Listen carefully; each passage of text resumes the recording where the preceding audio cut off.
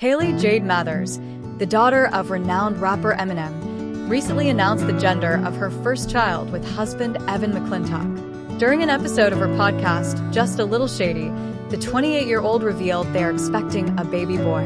The couple popped a gender reveal balloon filled with blue confetti, sharing the exciting news with their listeners. Mathers expressed her partner's enthusiasm for having a little buddy, while McClintock joked about potential future activities like hunting and golfing.